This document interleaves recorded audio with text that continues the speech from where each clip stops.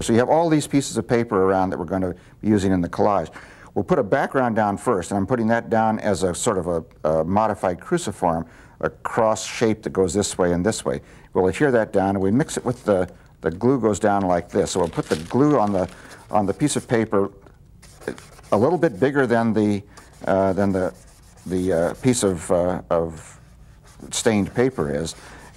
And then when you glue this down, put the paper down on it, and then start from the middle and push out to the outside so we don't get too many wrinkles in this. Just use your fingers to push that out a little bit, and then even take some of this glue water mixture and put it over the top of that.